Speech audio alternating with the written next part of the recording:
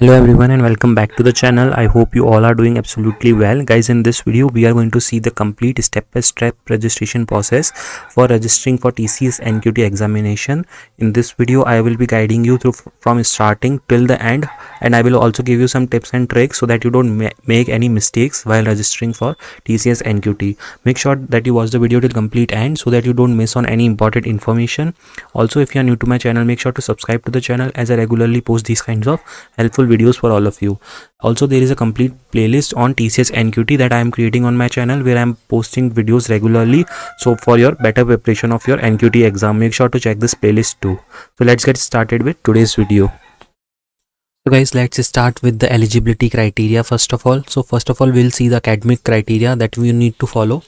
See, if you have done undergraduate or postgraduate and diploma students, then you are eligible. Students with any degree and specialization like BTech, BE, MTech, ME, MCA, MSc or MS, you are eligible for this one. Okay, what is the batches criteria? So batches which will pass out this year, so they are eligible for this drive. Okay, only those batches. What is the backlog criteria? One active backlog is allowed at the time of appearing for the examination. Percentage criteria is 60% throughout in 10th, 12th, UG, diploma and postgraduate. Education gap mentioned is overall gap in academic career not to exceed 2 years. Okay, hope now the eligibility criteria is cleared. Let's now move on to quickly look at the package scale that the company is providing. So for Ninja, if you have done undergraduation, you will get 3.36 LPA, and if you have done post graduation, you will get 3.53 LPA. For digital, for UG you will have 7 LPA, and for PG you will have 7.3 LPA. Similarly for the prime, for UG you will have 9 LPA, and for PG you will get 11.5 LPA. Moving on, let's understand the important dates when your test will happen after the registration. So in 15 to 20 days after your registration, you will have your test. And about the test will be physical, that is in center you have to go and appear for the test. Depending on the marks obtained, you are shortlisted for different profiles like Ninja, Digital or Prime. Okay, now let's understand the registration steps. So step 1 is you will get the link. For the registration, you have to click on that. It will redirect to the TCS next step portal. You need to click on register link, like register now button. Next up, you have to select the category. On this slide, you will get 2 options to select. Amongst the 2 options given, you will have to select your IT as the option.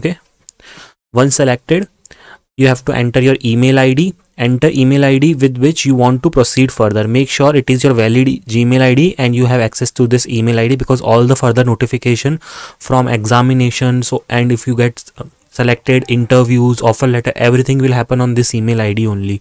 So make sure that you give a proper email ID which is valid and you are using it.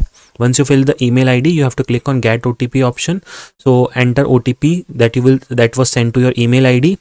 And copy, and one more thing, copy and paste is not allowed. So you need to enter the OTP manually, so make sure to do it, and there is also a timer, so you need to do within 5 minutes or so. So once you have entered the OTP, click on submit. So once you submit it, you will have to enter your basic details. Enter the last 4 digits of your Aadhaar card, name and date of birth. So see, in this way you have to enter name, Aadhaar card last 4 digits and all these details, date of birth, and then you have to click on this checkbox and then finally proceed button. Moving on, then you have to click on agree for privacy notice. When you click on proceed, in the last step a pop-up will appear in front of you like this, which will say privacy notice. You need to click on agree and proceed. So this agree button. Moving on, application form and personal details for the TCS NQT registration process. So after creating the account, you will be redirected on this page, which we will see next in the next slide, and you need to enter further details now. So after clicking on application form, you have to submit 4 sections now going forward: your personal detail, academic detail, subject NQT test details, and application form submission. And this is the most confusing section, guys, of TCS NQT registration process for freshers, so be very attentive while filling this section. Don't make mistakes basically. So let's see the personal details, which is first part. So this is the easiest part to fill. So all you need to do is fill your personal details correctly. So like name details you have to fill here, then your date of birth, your gender, your email ID, and then your institute name or college name, your qualification, your year of passing, nearest test location where you can go and appear for the test. Then your educational qualification. So select your institute name, qualification and year of passing by clicking on the drop down bar and select the nearest test location of your choice.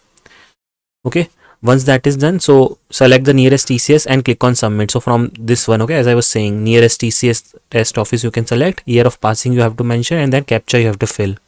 Okay, so all these dates pop-up will show with your details. You have to click on confirm by verifying the details. Okay, after clicking on the submit button, it will ask to confirm the details entered by you. If the entered details are correct, you can proceed further.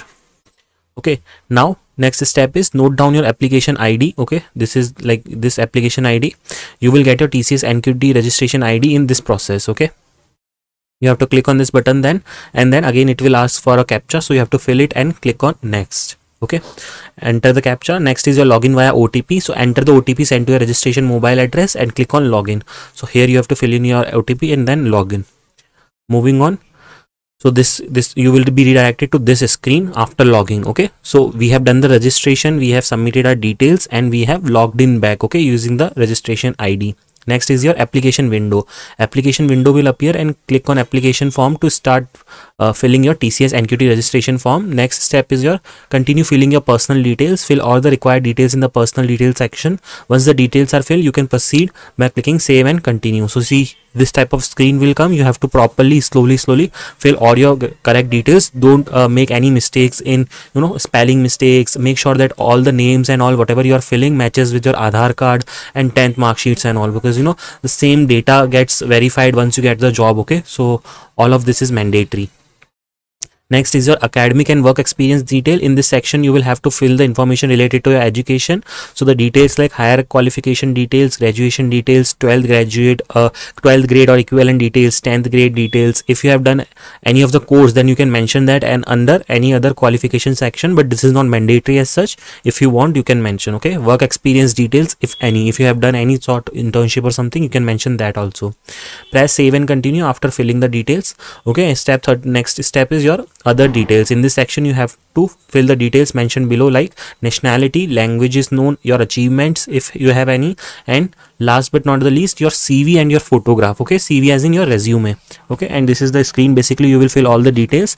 After filling all the details, you have to click on this save and continue, and then you can preview your application form, so that whatever the details you have filled so far will be previewed to you. Okay, so preview is the final section. Here you have to preview the application form by clicking on the application form button and fill the declaration part.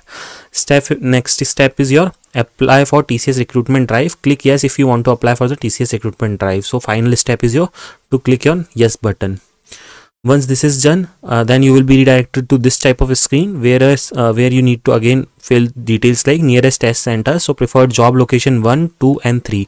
So you have to mention all of that. What will be your nearest test location where you can go and appear for the test, and once you get the job, what are your preferred locations for that.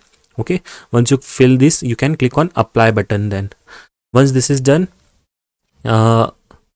next step is you will get notified that you have successfully applied for the drive. Okay, so you will get one email over your email ID that you have successfully applied for the TCS NQT examination.